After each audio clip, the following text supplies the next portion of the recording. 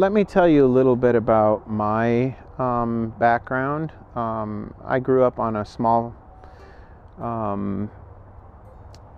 piece of land in western Massachusetts. My father was a college professor, but he had grown up in Michigan and always grown his own food, and he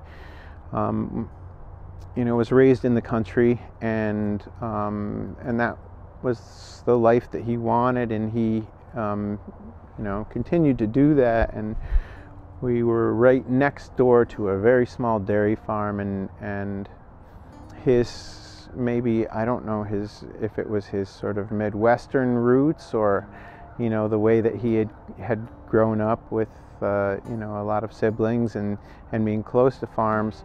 He established a very close relationship with the dairy farmer next door, and this was a small dairy. They were milking between 15 and 30 cows, depending on the year, and it wasn't organic. They weren't, at that time, organic milk was, not really something that was known. This is the 1970s, but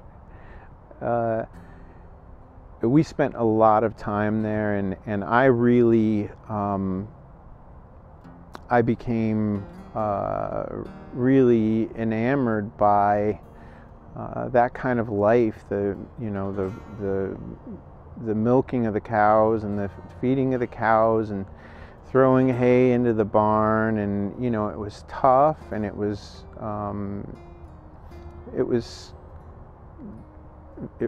not always the easiest work, and I didn't get paid very much to do it. Sometimes I just did it for free, but it was very fulfilling. And we had a very strong community relationship. We made maple syrup together in the winter, and they plowed our garden, big garden, and put manure on it in the spring, and they plowed our long driveway in the winter, and then we helped them with, if they had a difficult birth for a cow, or if we'd help with the milking sometimes if they got behind. We definitely always helped in haying season, and they taught me a lot too. How to weld, how a carburetor works, and a lot of different skills. Farming is an interesting profession because it's not it doesn't take a singular skill. You have to be a botanist and a veterinarian and an economist and a salesperson and mechanic, and a lot of different things go into it. It's what one beginning farmer that I worked with referred to as sort of the Swiss Army knife profession. That dairy that we lived next to closed down, and it became a lumber yard, and the whole culture changed, the community relationships, and I felt that loss very deeply. And sustainability has always been important to me because I saw, the struggles that the small farmers were going through, and the difficulty that people had staying in business, and the repercussions of small farms going out of business on communities, and on the connection that people have to their food. Part of the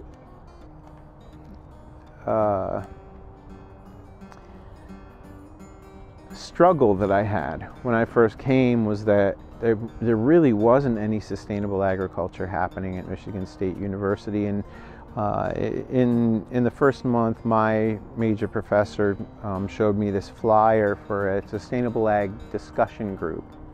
There were 4 of us at the first meeting, and it sort of developed, and I was involved in that because I was really frustrated by while I was doing a sustainable project. I was working with asparagus and looking at cultural and biological controls and reduced risk pesticides for controlling root disease. But the community aspect and discussing the politics and really trying to move the sustainable agriculture movement forward, not just through production, but through activism and through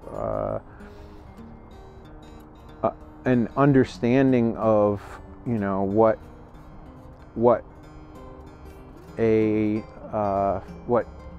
the way that farms are connected to the rest of the world in a system, and the way that a farm itself is a system. And so that group actually ended up growing to the point where it became the Michigan State University Student Organic Farm, which is where we are right now.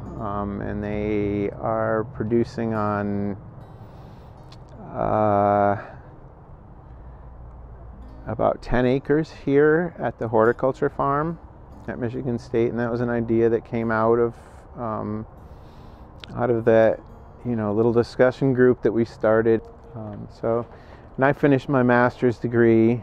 I worked for a natural products company in Lansing for 2 years, and that was a great experience. I worked probably in at least half of the United States, testing a product that encouraged beneficial microbes to grow, which decreased the need for fertilizer and other inputs. And that company was sold, but by the end I realized that I didn't want to just be working with a single input. I was more interested in what I had referred to earlier as the system of farming, and that really was what was compelling to me, having come from a place where not just the ecological system, but the community system is a part of thinking about and working with and encouraging the development of healthy and sustainable farms. And so I started a PhD here and have been working with first-generation organic farmers specifically. I was mostly interested in first-generation farmers because first-generation farmers being farmers that didn't grow up on a farm. So, it's hard enough to make a living, and I've worked with a lot of conventional farmers that really struggle. 90% of farmers work off, 90% of farmers have a spouse that works off the farm now for health insurance and extra income, and it's a very difficult living. And that, that's not just organic farms, that's all farms, and that's it's a challenge. So to get into something, when you're not inheriting any land and you don't have the knowledge that is developed through the process of growing up on a farm, it's a much bigger challenge. And I was interested in why somebody would choose to do this, and the values that that takes tend to, I've found through my research, often be related, they're often related to a commitment to ecology and sustainability and self-sufficiency and a lot of the things that go along with traditional organic production. Also, because first-generation farmers are often starting out very resource limited, the organic farm system works well for a lot of them because you get a price premium. It's easier to sell direct to consumers, so you cut out the middle warehouse that sells it to a grocery store or a processor or whatever.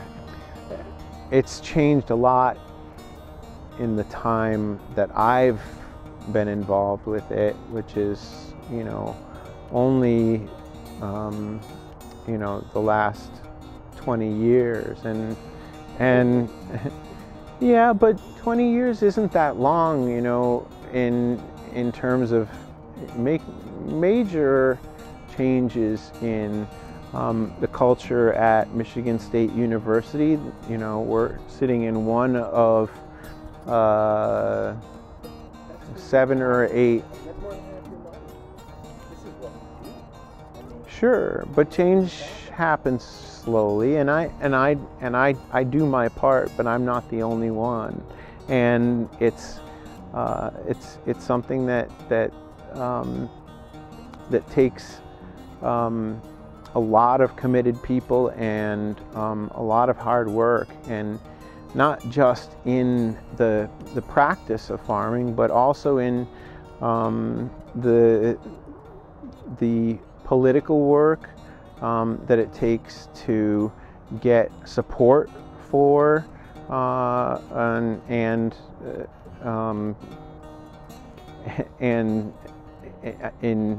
in the early days, even just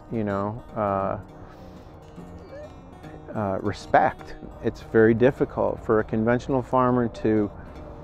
The idea that a 1,000-acre corn farmer in the middle of Iowa, 500 miles from the nearest town of any size, who owns $1.5 million of equipment and is, deeply in debt and working off the farm, could transition to a system like this it's not feasible, and I think that we do see things in black and white a little too much when it comes to farming system. Organic good, conventional bad. I'm pro farmer, and I want agriculture in the United States to survive, and certainly I work very hard to encourage sustainability, and I believe in organic production, but I also believe that that it has to grow slowly, and that there are farmers that work really hard, and I've never met one, and I've worked with a lot of conventional farmers who wants to poison the land and the rivers and doesn't care about the health of the community or the soil or themselves. That's just not it's just not that black and white, and that's part of the reason that my website, www.beginningfarmers.org, tends to be sustainably focused and provides a lot of organic information. My dissertation project, I work with small organic farmers, but that's because that's who a lot of these first generation farmers tend to be. I don't I don't like the fact that that the sustainable agriculture community, the organic agriculture community, and the conventional or industrial or whatever you want to call it, mainstream agriculture community, see each other as enemies in a lot of ways. Because I think that, in my experience anyway, 90 or 95% of the stuff they have in common. They have the same needs, they're trying to do the same things, they want the same things, they love the land, they love farming, they want to stay in it. It's not an easy business to be in. They struggle to make a living, and they take pride in what they produce, and they do it in the best way that they know how, and they do it in an effort to try to continue to make a living on the farm. And a lot of farmers have gone out of business in the last, well, if you look at the last 100 years, I think it was over 30% of Americans were employed in agriculture in some capacity, and now it's less than 2%. The Farm Bill, which is it's a significant part of the federal budget. It's somewhere around 2%, I believe. But 65% of that is for nutrition programs. Food stamps, WIC, school lunch programs, WIC being women, infants, and children's. So that's the majority of what that Farm Bill is. The rest of it, it depends on the year, but crop insurance and commodity subsidies and conservation. And the conservation part is pretty new. Range around 12 to maybe conservation is as low as 8%, depending on the year. Maybe, but they're all around 12%. The rest of the programs, research, beginning farmer programs, organic programs that help organic farmers pay for the cost of certification, that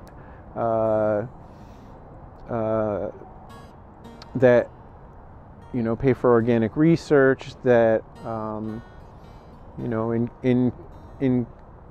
encourage organic farming through the conservation program, and a number of other things. The National Organic Program itself costs a certain amount of money. All of that fits into this little 2% of the Farm Bill, and I think that has to gradually change. I think that the fact that the top 10% of farm earners, the top 10% of farms in terms of income, get 80% of the subsidies in Michigan, including the conservation subsidies, is problematic. I think that direct payments and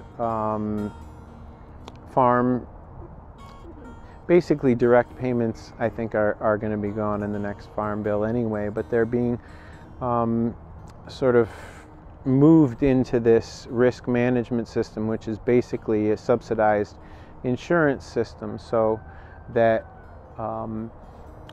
commodity farmers don't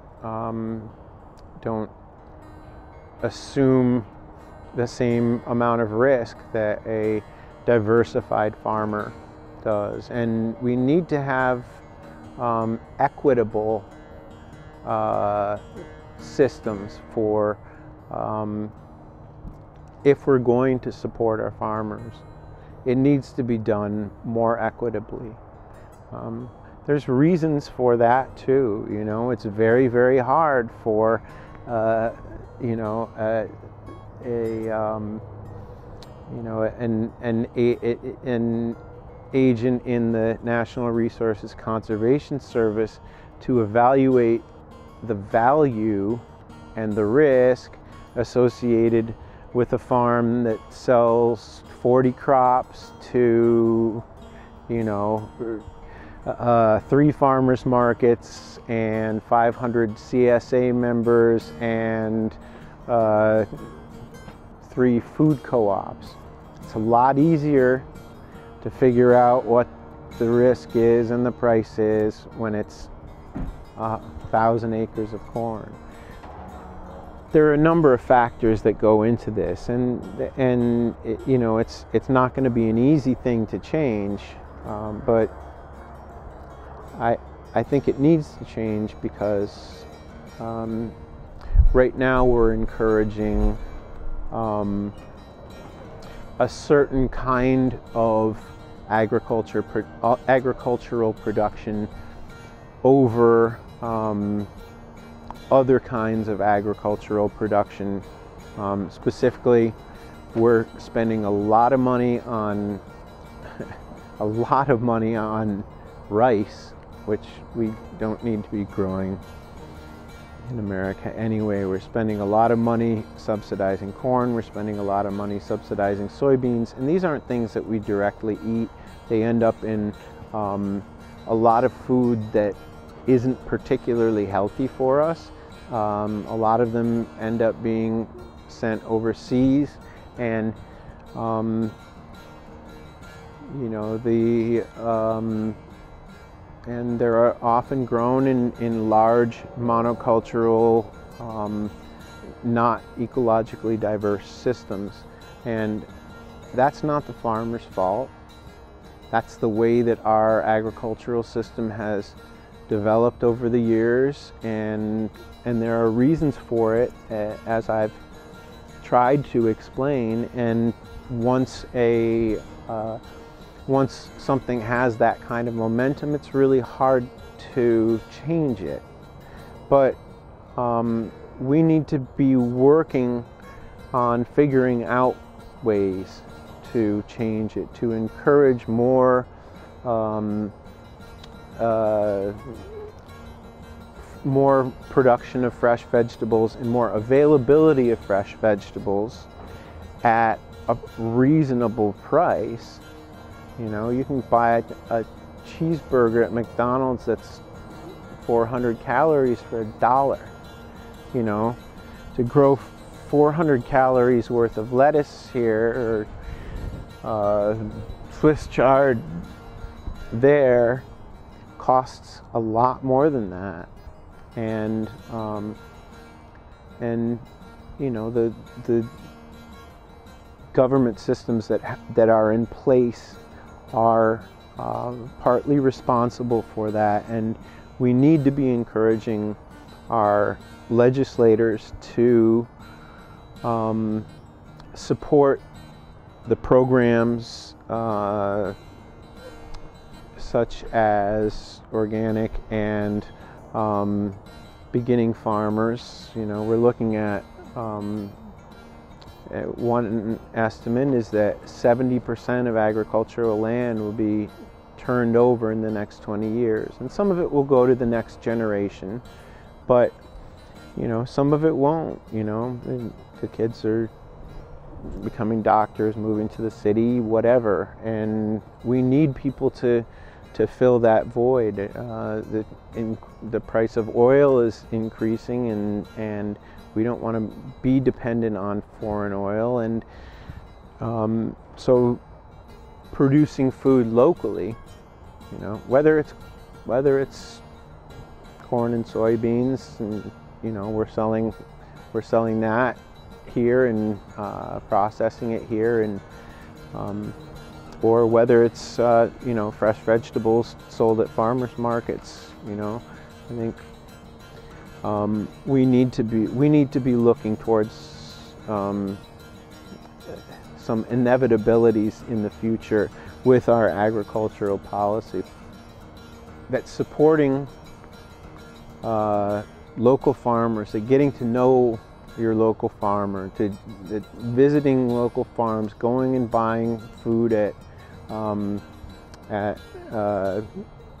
food co-ops at least, but farmers markets, and maybe even trying a CSA share at some point is an important way to support an alternative kind of agriculture. It would be nice if Americans realized that they pay a very small proportion of their disposable income for food, and that paying 20% more for local food that's fresh, that's from somebody that that goes back into your local economy, is a important thing to do, and is an unselfish act, and also in the long run has the potential to benefit all of us.